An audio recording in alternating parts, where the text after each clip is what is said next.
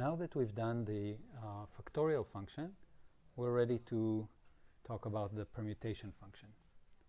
So the permutation function is answering a question, can be put in one of two ways. One is how many different ways are there to place 3 out of 7 objects into 3 bins?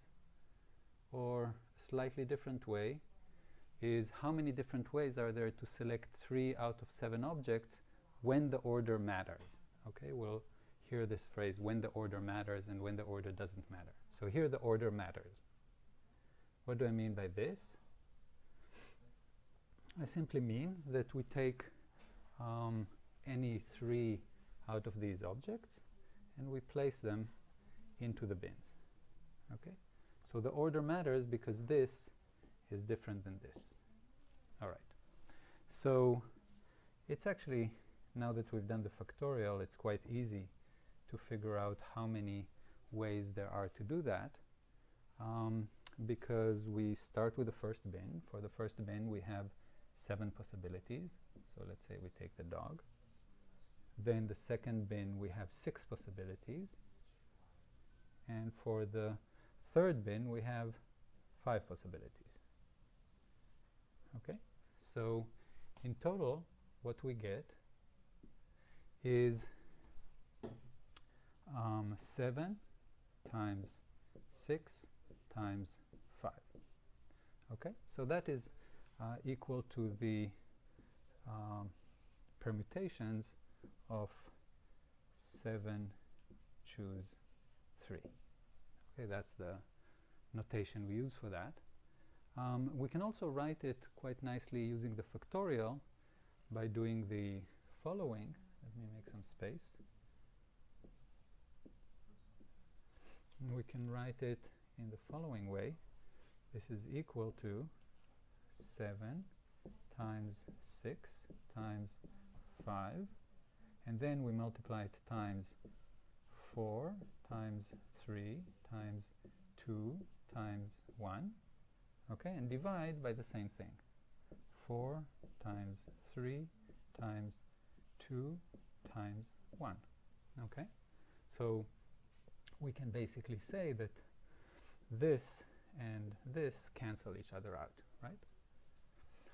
So so what are these equal to? So this is simply equal to 7 factorial divided by 4 factorial. And what is 4? 4 is basically what remains after we take 3 out of 7. So it's equal to 7 factorial divided by 7 minus 3 factorial. Okay? So maybe I can just do this once more so it'll be more clear.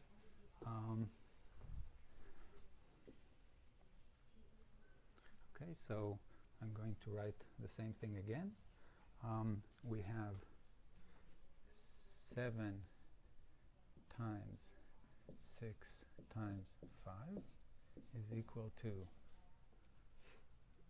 7 times 6 times 5, and this we multiply by 4 times 3 times 2 times 1, and we divide it again by 4 times 3 times 2 times 1.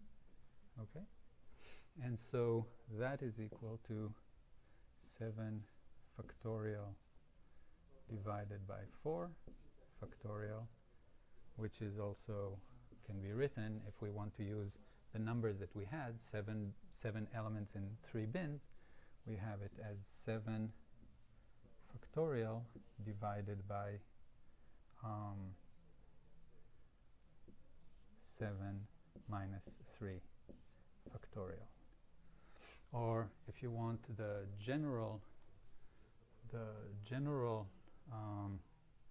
equation would be P of n and k is equal to n factorial divided by n minus k factorial. Okay? So now we can look at the whole picture again.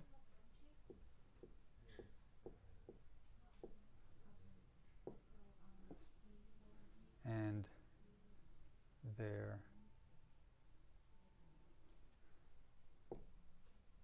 you have the complete picture. Okay? So, right. Okay.